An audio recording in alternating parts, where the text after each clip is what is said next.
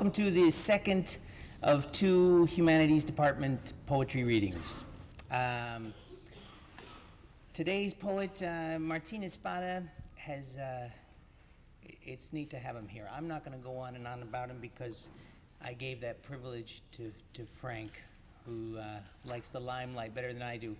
But I've had great conversations with this man in cars, driving him around, and I think he's probably one of the most important poets in Latino literature right now, certainly in this area and certainly from the Puerto Rican community. So I'm glad that you've come to hear him, because you should. Okay, and this is Frank Reyes, who's gonna say a few more words about Martín.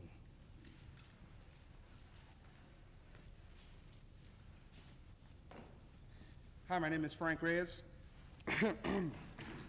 And it is my pleasure because for the past 2 months I've been more or less ODing on most of the poems that Martín Espada has written. I heard, you're not supposed to mispronounce his name, it's Martín. To me, he's been an inspiration. Some of the things that he has written has truly showed struggle and overcoming these struggles. Without any further ado, I'd like to introduce Martín Espada.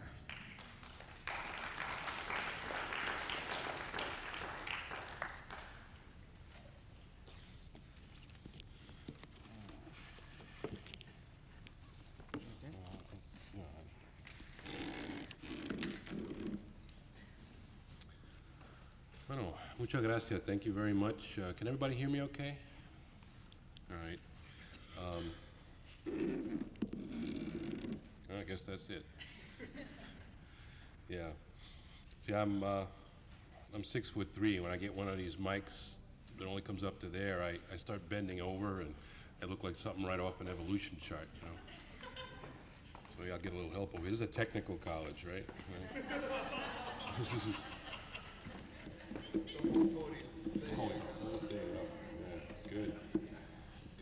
Good.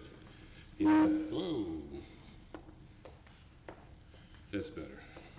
Yeah, I can say one thing leads to another, then I get, muscle spasms in my back, and then I have to go on the painkillers, and I lie around in bed all day, which is not such a bad thing. Jeez, maybe they should have left the podium down. Okay, yeah, my name is Martín Espada. Frank certainly got it right. And what I want to do is reading. I want to read from several of my books, and I'll even read one new poem that isn't in a book yet. And then I want to leave some time for questions, and then after the questions, I think it's supposed to be a book signing. So, of course, I'd be happy to do that. I know some of you have been in a class with John, and you've been reading this book called Rebellion is the Circle of a Lover's Hands, and so I do want to read some poems from this volume. I'm going to start with a poem that I like to start with. It's called Colibrí, and colibrí is one of the Spanish words for hummingbird. This is a story that actually takes us back 500 years in the history of Puerto Rico. 500 years back, before the island of Puerto Rico was even known by that name. It was called Boriquen. And the people of the island call themselves by that same name, Boriquen. They were the people that today we would call Indians, the original indigenous inhabitants of the island of Puerto Rico. And then the Spanish came with Columbus in the second voyage of 1493, and they conquered these people, not only with guns and swords, which you might expect, but also with words, because words are also instruments of power. And so these people were called Taínos, which was not their name, and they were called Indians, and then they were gone. And it's the old story, warfare and slavery and disease. But you can still see the Taíno in many places in Puerto Rico today. You can see them in the petroglyphs, the rock carvings, gods and animals they left behind. You can hear them in the music. The maracas come from the Taíno. And you can also see it in the people themselves, the copper complexion of many people on the island, including my own father, who comes from Utuado, way up in the mountains of Puerto Rico, which was a Taíno stronghold at one time. And so all this history came together for me and for my wife when we visited the mountains of Puerto Rico and stayed in a place called Jayuya, not far from Utuado. And there it was that we saw a hummingbird caught inside a building, and that's where this poem takes off from. I'm going to do the poem first in Spanish and then in English. This book is fully bilingual. And if you don't speak Spanish, just check out the music of the words because it's a very musical language and the English will be right along behind it. Colibrí, para mi esposa Catherine un año después. En Jayuya, los lagartijos se dispersan como una flota de canoas verdes ante el invasor. Los españoles conquistaron con hierro y palabras. Indio taíno para el pueblo que tomaba la vida de la lluvia arrojada entre los árboles como flechas evaporándose. Ellos que dejaron huellas en la roca de ojos y bocas en círculos perfectos de espanto. Y el zumbador fue bautizado colibrí. Ahora el colibrí se precipita, se estrella entre los muros blancos de la hacienda, un corazón taíno agitado, frenético, como si oyera el bramido del dios de la pólvora por primera vez. El colibrí, presa paralizada, cae en la más pura quietud, cuando tus manos lo acopan y lo alzan por los celosías rojas de la ventana, donde se desaparece en un paraíso celeste, un anochecer de coquilles. Si la historia solo fuera como tus manos. Colibrí for my wife Catherine 1 year later. In Jayuya, the lizards scatter like a fleet of green canoes before the invader. The Spanish conquered with iron and words. Indio, Taíno, for the people who took life from the rain that rushed through trees like evaporating arrows, who left the rock carvings of eyes and mouths in perfect circles of amazement. So the hummingbird was christened Colibrí. Now the colibrí darts and bangs between the white walls of the hacienda, a racing Taíno heart frantic as if hearing the bellowing god of gunpowder for the first time. The colibrí becomes pure stillness, seized in the paralysis of the prey, when your hands cup the bird and lift him through the red shutters of the window, where he disappears into a paradise of sky, a nightfall of singing frogs. If only history were like your hands.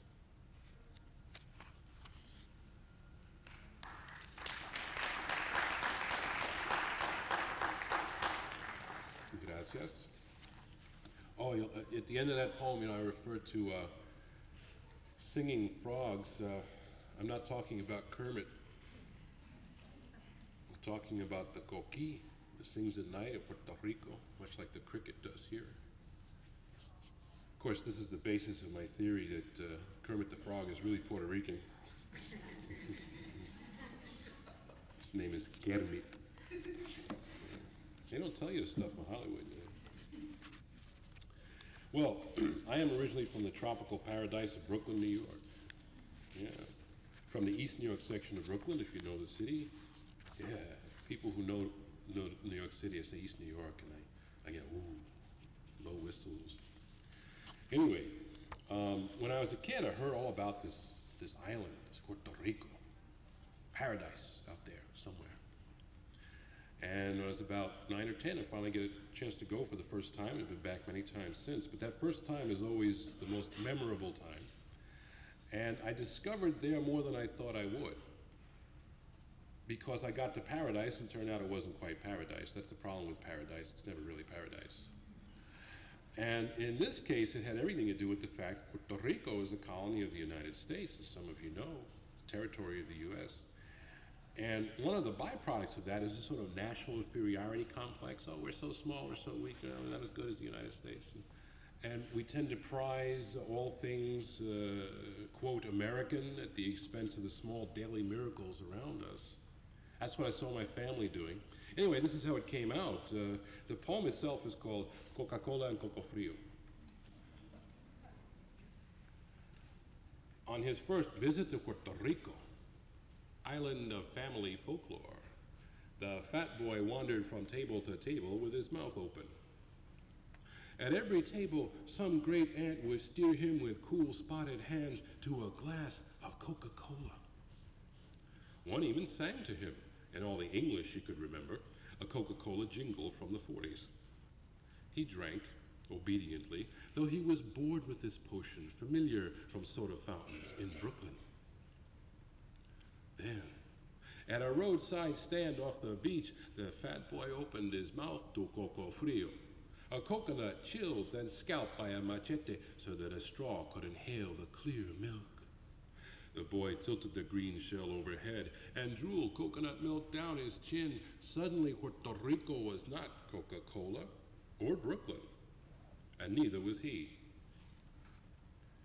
For years afterward, the boy marveled at an island where the people drank Coca-Cola and sang jingles from World War II in a language they did not speak, while so many coconuts in the trees sagged, heavy with milk, swollen and unsuckled.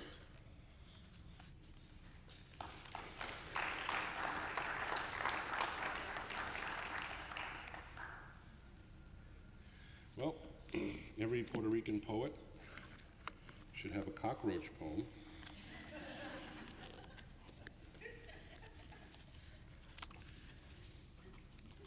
This one, I'm proud to say, is mine. I don't even need to tell you it's a true story. It's called My Cockroach Lover. The summer I slept on JC's couch, there were roaches between the bristles of my toothbrush. Roaches pouring from the speakers of the stereo.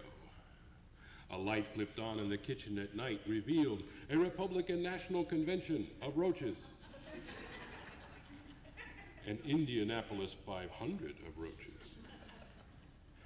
One night I dreamed a giant roach leaned over me, brushing my face with kind antenna and whispering, "I love you."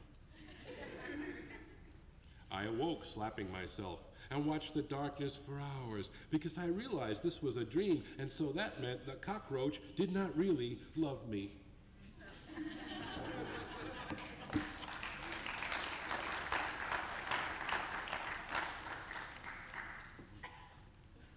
That's a very sad poem.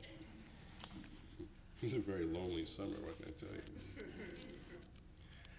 Well, I sometimes do what I call retratos, portraits of people in the community, and I'll do one of those now. This is also from the book that the class had. And this is a persona poem. That is, I speak in the voice of the person the poem is about. And his name is Jorge. He was a janitor at a church. It was located in a place called Harvard Square in Cambridge, a bastion of liberalism, or so we were told. And this is his story. Jorge, the church janitor, finally quits. No one asks where I am from. I must be from the country of janitors. I have always mopped this floor. Honduras, you are a squatter's camp outside the city of their understanding. No one can speak my name.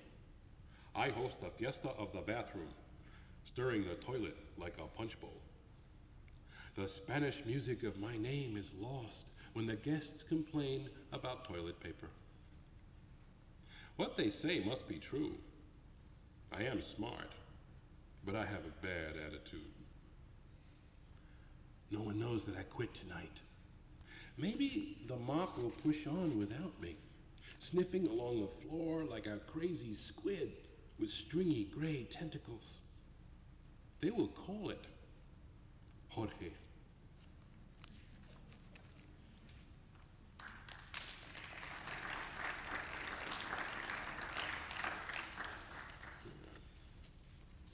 Here's another retrato. And this one comes from my experience in another way. I ended up, believe it or not, going to law school. I went to Northeastern University Law School in Boston. And I don't know how I got there. I mean, I was a spectacularly bad student. I once failed English in the 8th grade. Well, I failed typing, too. Failed math. Failed gym. How the hell do you fail gym? So anyway, that got me into law school, and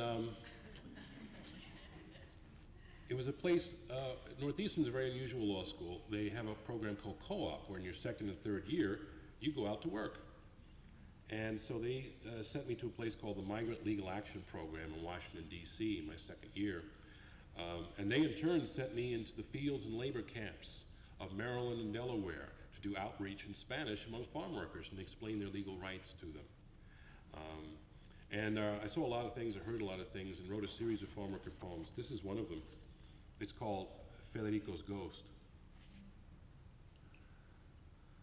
The story is that whole families of fruit pickers still crept between the furrows of the field at dusk, when, for reasons of whiskey or whatever, the crop duster plane sprayed anyway, floating a pesticide drizzle over the pickers who thrashed like dark birds in a glistening white net.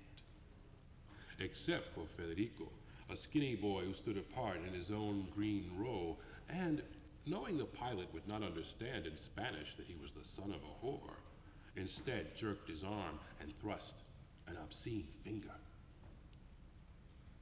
The pilot understood. He circled the plane and sprayed again, watching a fine gauze of poison drift over the brown bodies that cowered and scurried on the ground, and aiming for Federico, leaving the skin beneath his shirt wet and blistered, but still pumping his finger at the sky. After Federico died, rumors at the labor camp told of tomatoes picked and smashed at night, growers muttering of vandal children or communists in camp, first threatening to call immigration, then promising every Sunday off if only the smashing of tomatoes would stop. Still, tomatoes were picked and squashed in the dark, and the old women in camp said it was Federico, laboring after sundown to cool the burns on his arms, flinging tomatoes at that crop duster that hummed like a mosquito lost in his ear and kept his soul awake.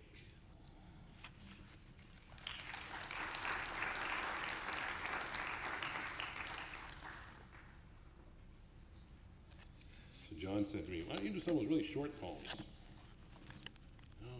And I like the really short poems because they don't take too long to write. Here's a really short poem. This is a poem that comes from one of my earlier books, and it's also based on a legal experience.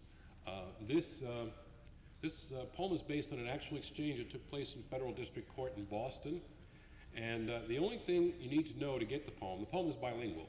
The only thing you need to know to get the poem is that there's a mistranslation right in the middle. And that makes sense because for Latinos, the legal system is nothing but a series of mistranslations anyway. So, this poem is called Mariano Explains Yankee Colonialism to Judge Collins. Judge, does the prisoner understand his rights? Interpreter, ¿entiende usted sus derechos? Prisoner, pa'l carajo. Interpreter, yes.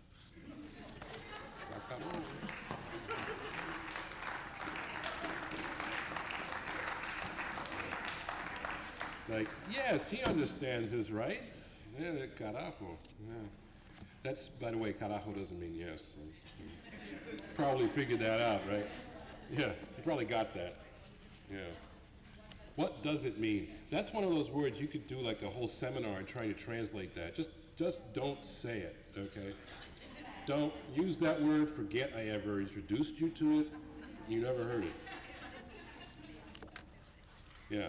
Just suffice it to say, it's a bad word. It's a bad. You better have both hands free when you say it. That's all I got to say. Well, yeah, okay. Yeah, don't say. You didn't hear it from me. Okay. I worked for 6 years in a place called Chelsea, Massachusetts. Chelsea is right outside of Boston. It's the poorest city in the state of Massachusetts. It's a gateway city, a city of immigrants, always has been. And now the immigrants come from the Spanish-speaking Caribbean, Puerto Rico, the Dominican Republic, and they also come from Central America, Guatemala, Salvador, and they come from Southeast Asia, Vietnam, Cambodia.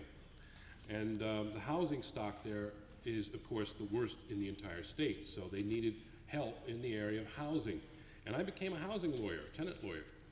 The program I worked for was called Su Clínica Legal, a legal services program for low-income Spanish-speaking tenants there in Chelsea. And I wrote a series of poems based on that experience. And here's one of them. Tires stacked in the hallways of civilization, Chelsea, Massachusetts. Yes, Your Honor, they are rodents, said the landlord to the judge, but I let the tenant have a cat. Besides, he stacks his tires in the hallway. The tenant confessed in stuttering English. Yes, Your Honor, I am from El Salvador, and I put my tires in the hallway. The judge puffed up his robes like a black bird shaking off rain. Tires out of the hallway. You don't live in a jungle anymore. This is a civilized country. So the defendant was ordered to remove his tires from the hallways of civilization and allowed to keep the cat.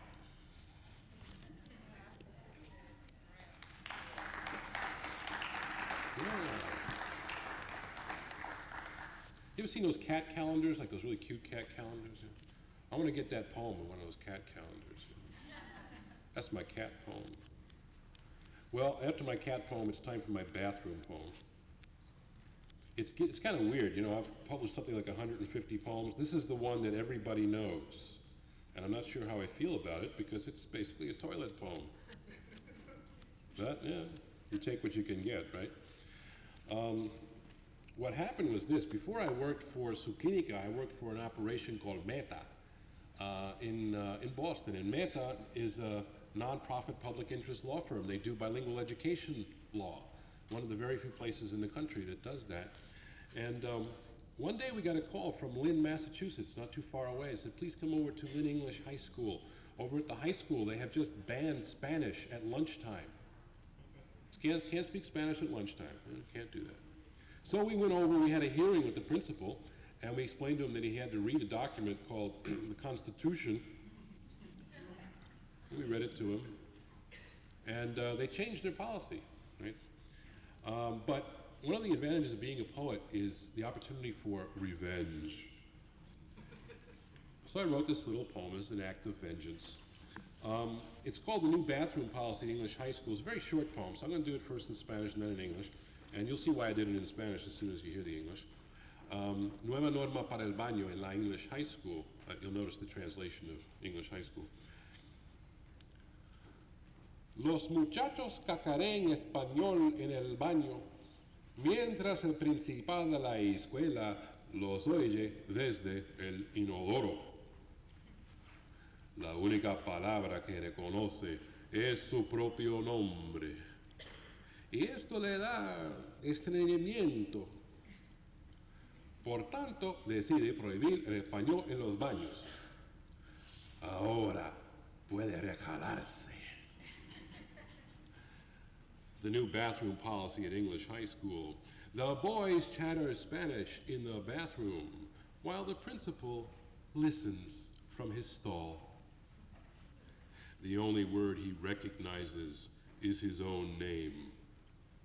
And this constipates him. So he decides to ban Spanish in the bathrooms. Now he can relax.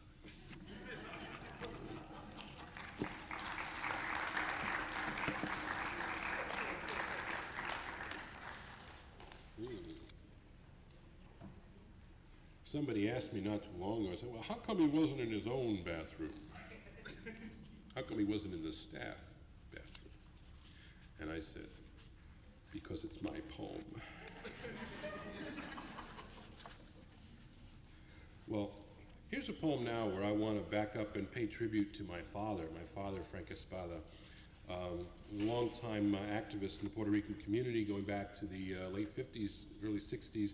But he was really radicalized in the year 1949. My father was 19 years old, and he was stationed at Lackland Air Force Base in San Antonio, Texas. He'd run away from home and joined the Air Force.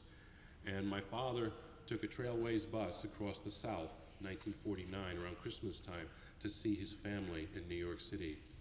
And when the bus stopped in Mississippi, he was told to get to the back.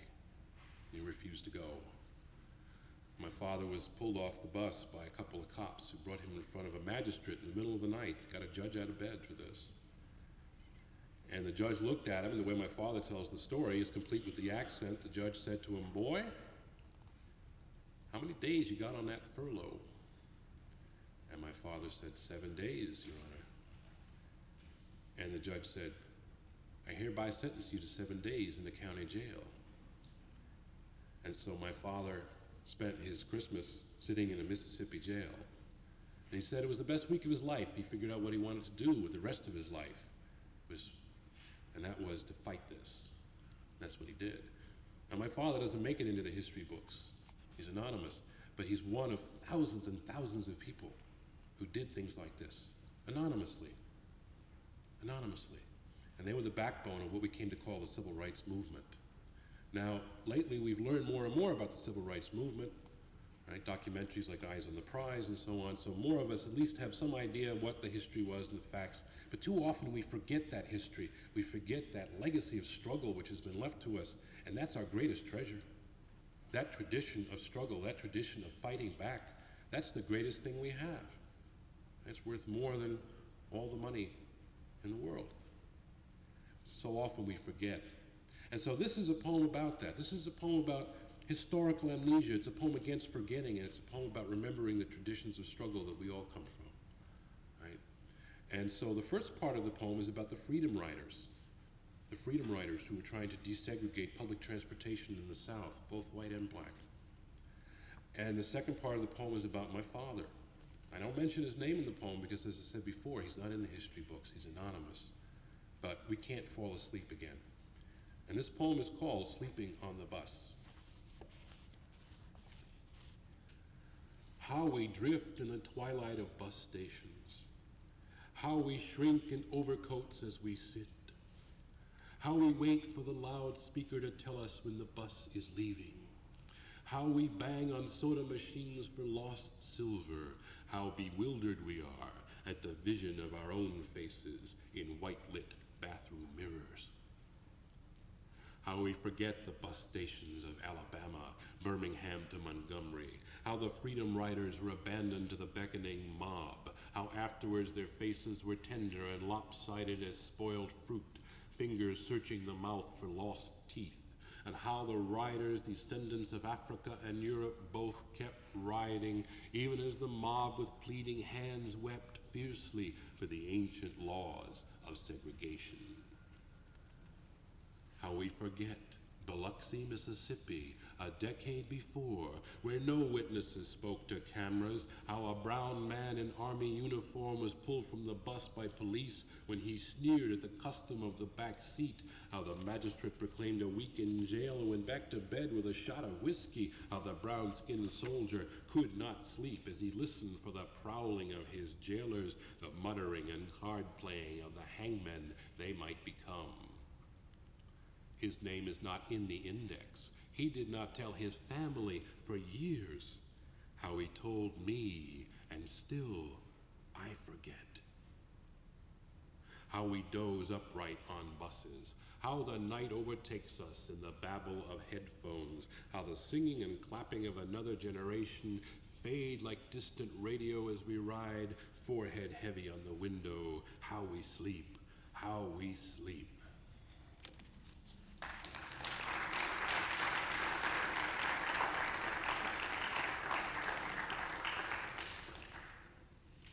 Thank you. Well, I mentioned he was in Army uniform. That's because at that time the Air Force was still part of the Army. Little things. Now I want to introduce you to my wife's family. That's a very different experience. My wife's family comes from a mythical place called Rocky Hill. I'm still convinced it doesn't really exist. But if you go down the highway, there's a sign that says Rocky Hill, and you can actually get off at that exit, and there are houses and people living there.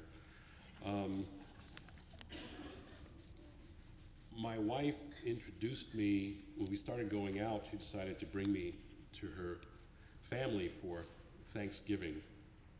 Now, her family was operating on the assumption that the Puerto Ricans are supposed to stay in Hartford. And there I was, asking for a drumstick. So this is the story of the first time I had Thanksgiving with my wife's family, and it was a little tense, and you will hear a lot of incredible things, and I have to tell you before I start this poem, there's something you've heard of called poetic license, where the poets got the right to make stuff up. I didn't make up any of this. Right? Okay. It's just called Thanksgiving. This was the first Thanksgiving with my wife's family, sitting at the stained pine table in the dining room. The wood stove coughed during her mother's prayer, "Amen," and the gravy boat bobbing over fresh linen. Her father stared into the mashed potatoes and saw a white battleship floating in the gravy. Still staring at the mashed potatoes, he began a soliloquy about the new Navy missiles fired across miles of ocean, how they could jump into the smokestack of a battleship. "Now in Korea," he said, "I was a gunner, and the people there ate kimchi, and it really stinks." Mother complained that no one was eating the creamed onions. "Eat, Daddy." The creamed onions looked like eyeballs, I thought, and then said, "I wish I had missiles like that." Daddy laughed a 1950s horror movie mad scientist laugh and told me he didn't have a missile, but he had his own cannon. "Daddy, eat the candied yams," Mother hissed, as if he were a liquored CIA spy telling secrets about military hardware to some Puerto Rican janitor he met in a bar. "I'm a toolmaker. I made the cannon myself," he announced, and left the table. "Daddy's family has been here in the Connecticut Valley since 1680, Mother said. There were Indians here once, but they left."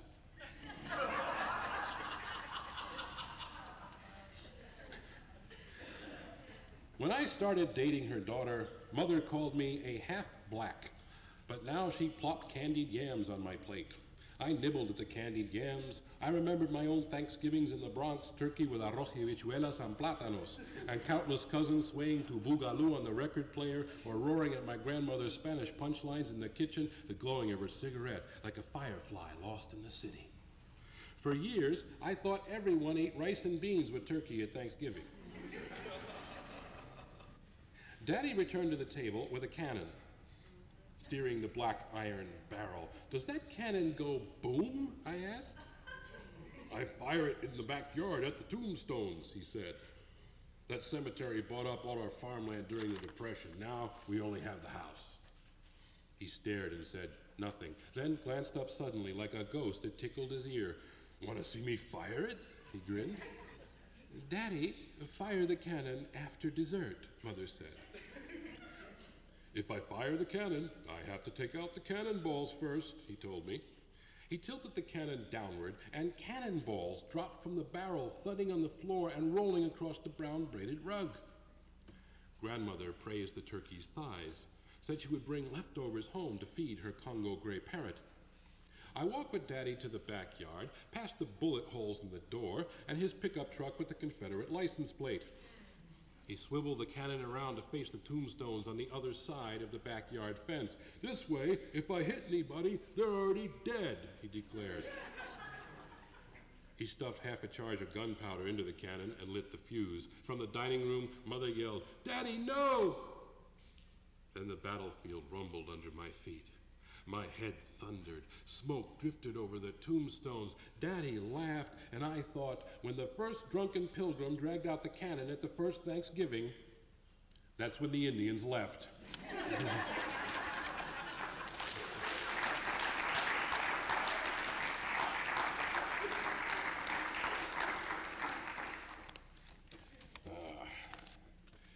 Yeah, I think I'm gonna write a whole book about these people. Call it Amish with Guns.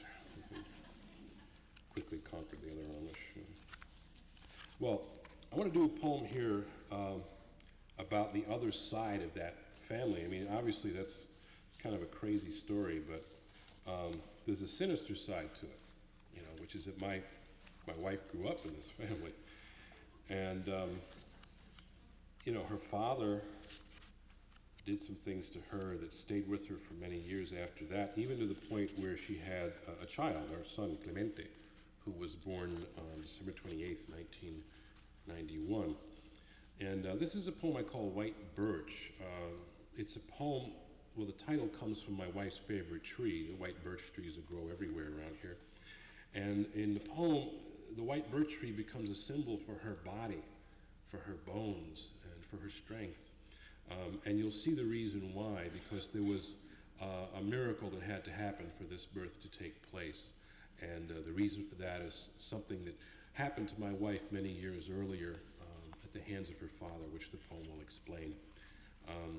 Again, the poem is called White Birch, and it's for my wife Catherine, December 28th, 1991. 2 decades ago, rye whiskey scalded your father's throat, stinking from the mouth as he stamped his shoe in the groove between your hips, dizzy, flailing cartwheel down the stairs. The tail of your spine split, became a scraping hook. For 20 years, a fire raced across the bowels of your bones, his drunken mouth a movie flashing with every stabbed gesture. Now the white room of birth is throbbing, the numbers palpitating red on the screen of machinery tentacled to your arm, the oxygen mask wedged in a wheeze on your face, the numbing medication injected through the spine. The boy was snagged on that spiraling bone. Medical fingers prodded your raw pink center while you stared at a horizon of water no one else could see, creatures leaping silver with tails that slashed the air like your agonized tongue. You were born in the river valley, hard green checkerboard of farms, a town of white birches, and a churchyard from the workhorse time, weathered headstones naming women drained of blood with infants coiled inside the caging hips, hymns swaying as if lanterns over the mounded earth. Then, the white birch of your bones, resilient and yielding, yielded again. Roots snapped as the boy spilled out of you, and the hands burst open by beckoning and voices pouring praise like water. 2 beings tangled in exhaustion, blood painted but full of breath. After a generation of burning, the hook unfurled in your body, the crack in the bone dissolved. One day you stood, expected again the branch of nerves fanning across your back to flame, and felt only the grace of birches.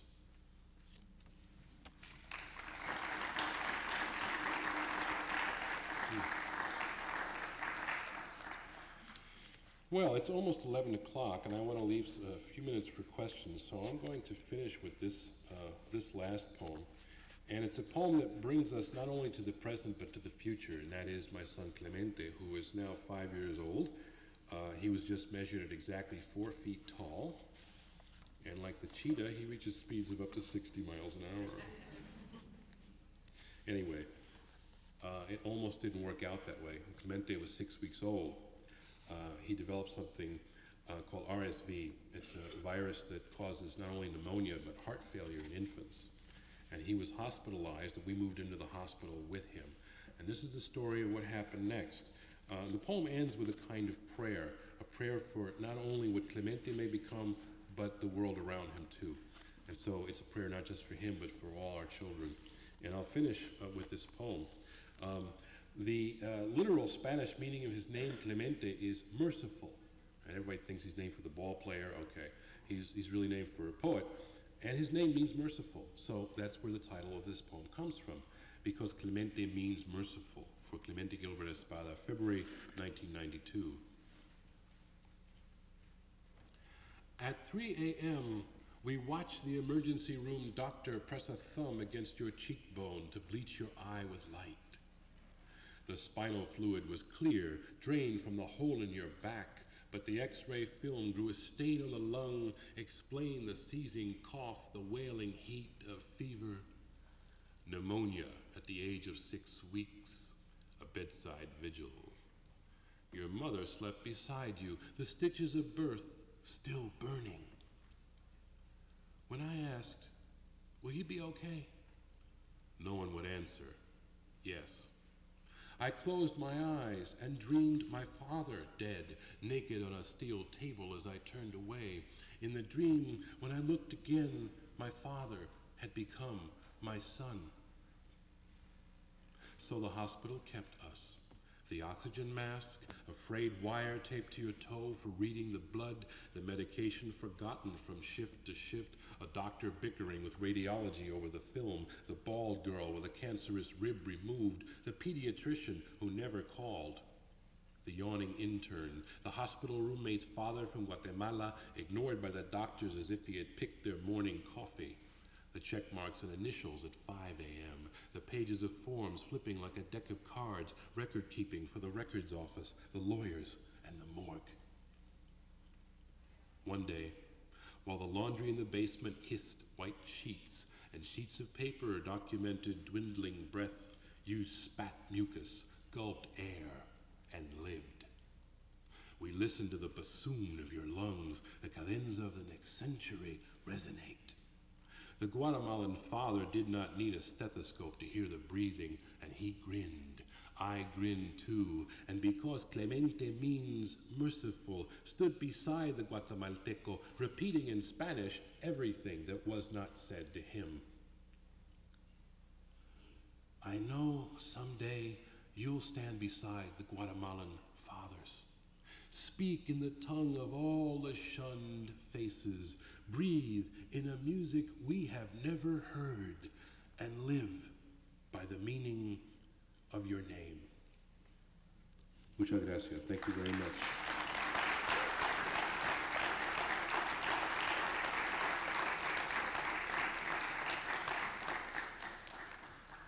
Okay. Well, as I say, we have a few minutes for questions, and then there'll be a book sign. Does the book?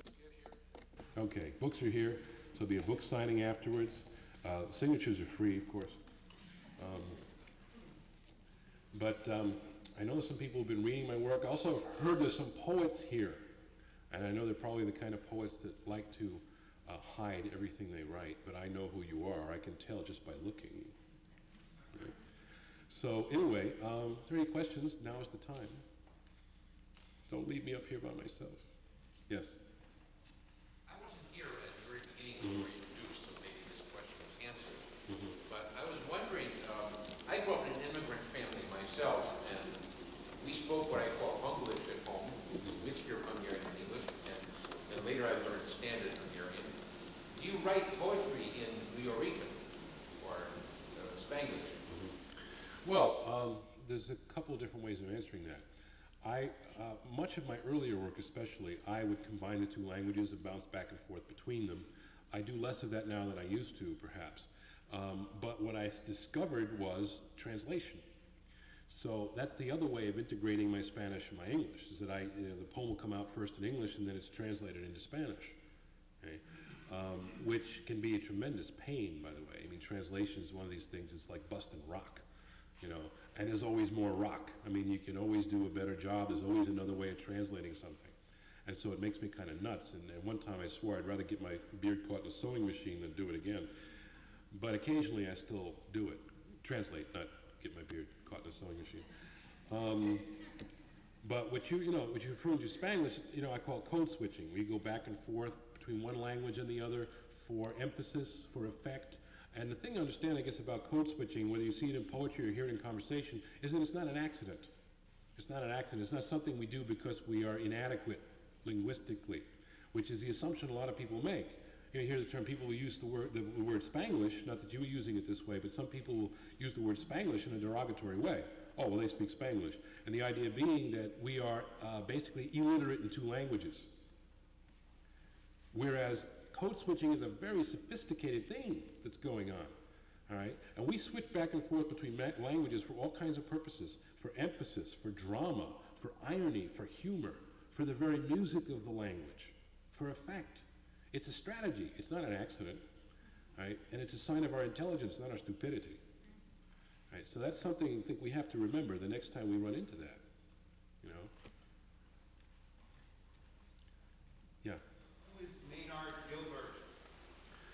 my father-in-law. Yeah. Then we are to read just in the hand of God, much the same way. Yeah. Yeah, well, that poem is much more sympathetic with him. I mean, because, you know, the fact is I talk about my father-in-law scares the hell out of me. But, you know, there are reasons why, you know, he is the way he is. And what we can never forget is that even in situations where, let's say, a Puerto Rican working class is put right next to a white working class, we're basically asked to fight it out over the lion's share of the crumbs. We got to remember where they come from, too. You know, and we got to remember that they're cannon fodder also in all this nation's wars, you know, and that they have been distracted by racism. They have been led to believe that we're the enemy. We're not the enemy. We know we're not the enemy, but that is the line that's been bought by so much of the white working class that, you know, the problem is the blacks and the Puerto Ricans, you know, and we have much more in common than we're ever led to believe, right? Because they've been distracted. Look over here, your problems, people on welfare, you know, please. Let's talk about corporate welfare. Let's talk about the welfare at the top, you know. Let's talk about the people who make millions and millions and don't pay a cent in taxes. Let's talk about some of that. And then the working class in this country might figure out who the real enemy is. I got carried away.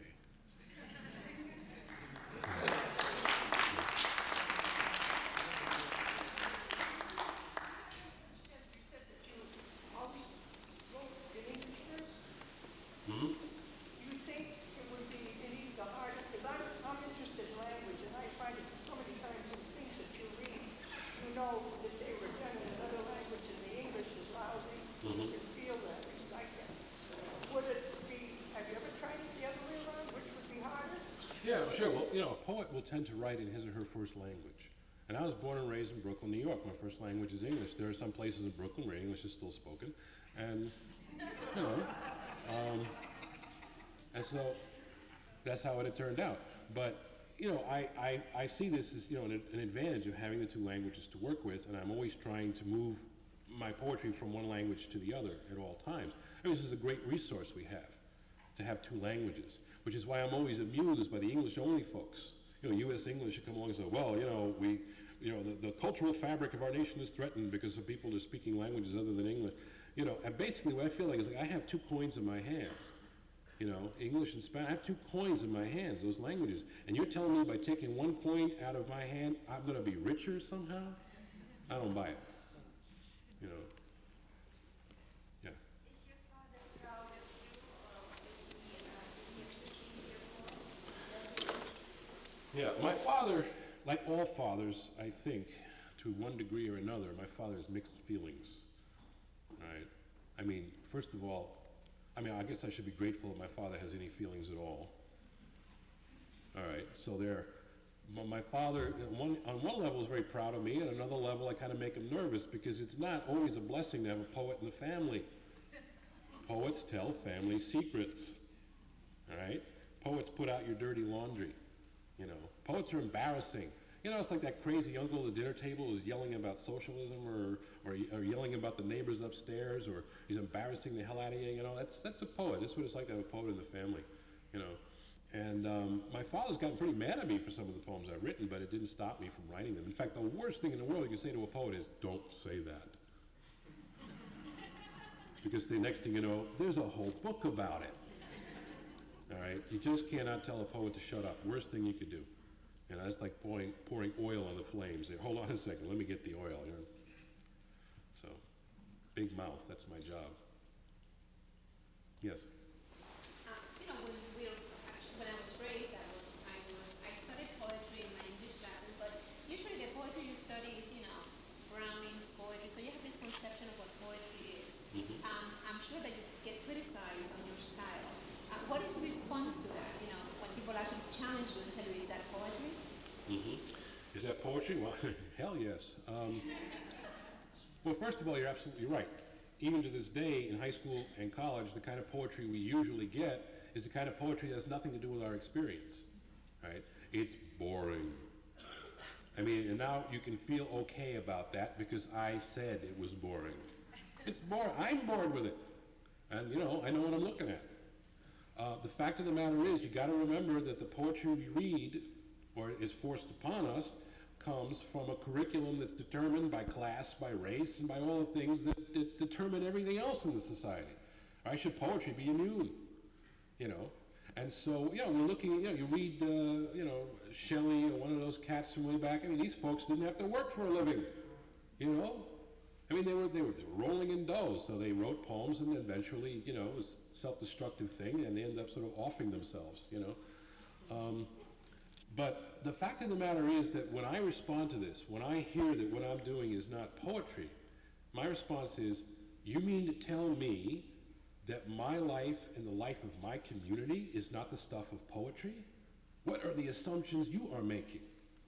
You know, why is it we always hear, oh, poetry can be about anything, except that, and that, and that, and that, and that.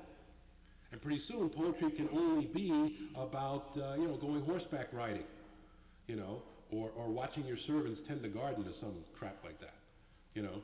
The reality is that we have bought that myth. We in these communities have bought that myth that our lives are not the stuff of poetry. And that's crap. We are the stuff of poetry, all right? Poetry is not something that happens to somebody else far away in the clouds somewhere, Mount Olympus. Poetry happens to us every day. All we have to do is look around us and see it. Pablo Neruda, the great Chilean poet, made poetry out of everything. Everything. You read his odes. He wrote, you know, wrote an ode to lemon. He wrote an ode to tomato. He wrote an ode to his stamp album. He wrote an ode to a dictionary. He wrote an ode to the village movie theater. He fell down once, hit his head, and wrote an ode to his cranium. Right? Poetry can be about anything, and we have to start writing the poetry that speaks of our lives, because if we don't do it, who's going to do it? Right? The media, good luck. Right? Look at what they do to us every day in the media. There's something that I see in the media, the television, Hartford and Springfield, on the evening news. Right? It's like what I call the third world minute. The third world minute. At the beginning of the newscast, you get the third world minute, and that's where you see whatever Puerto Rican or African American defendant is being arraigned that day.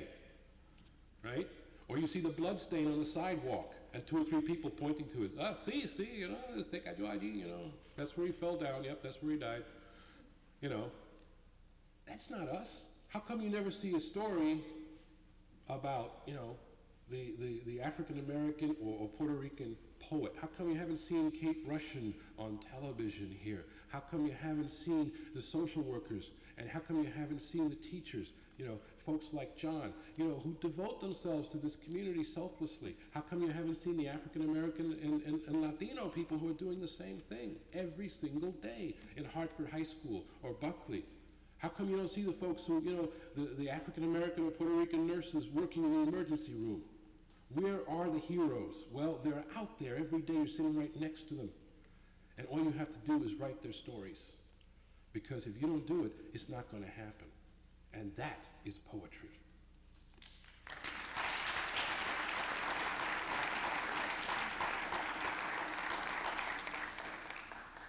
Was your work included in the Caroline Forche Against Forgetting? No. It wasn't? No. See, I have that collection, but I was kind of dissatisfied with the way that she defines political poetry. And I felt like you should have been in there, and Ernesto Cardenal was also not included in that. So I was just wondering if you have any ideas about, or any feelings about not being included as a political poet. Well, you know, you got to remember that the literary establishment, even those who are political, are still very Eurocentric. Right? This is the education they received. And they have a hard time breaking through that. So even if they have good intentions, and I think she does, that's a very Eurocentric anthology. I mean, Africa, Asia, and Latin America are barely there at all. It's supposed to be a world anthology. And where do we start with that book? Armenia. Well, you know, Armenia has a tale to tell, but so does the rest of the world.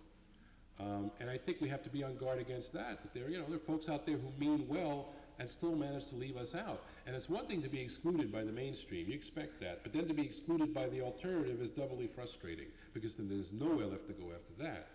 And so the final answer is we have to build our own institutions, our own publishers, our own anthologies, you know, and that doesn't mean excluding anybody. That doesn't mean excluding anybody. In fact, you know, if you think about it, since we're quote-unquote minorities, by definition, we have to build coalitions to survive. All right, we have to find people who have something in common with us and join hands, because otherwise we are in serious trouble, even more serious than we think we are. And so it's not about excluding anybody, but it is about making sure that your own voice gets heard, because you leave it up to certain people, they forget you. Speaking of. Yeah, Poetry Like Bread, which is the anthology that I edited, available at fine bookstores everywhere. Probably available here. So anyway, that's what I have to say about that. Yes, I'll take one more question, and I think it's just about 11:15. Yeah. The second question was, I found that conversation with that Thanksgiving table absolutely fascinating. Hard to believe, but fascinating. So the strange question that came out of it that I thought of immediately was, how big was that cannon? It was a real cannon.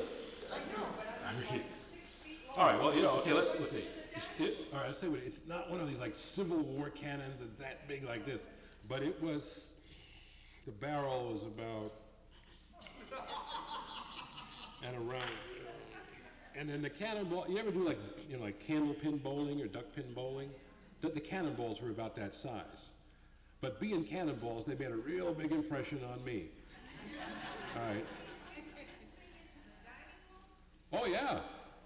Oh, yeah. No, I'm sure he would have fired it in the dining room, but, his wife would have gotten real mad at him. All right. Well, anyway, I'm sure there are more questions, but it is just about 11:15. There are books available. I'll be happy to sign them. And once again, muchas gracias. Thank you very much.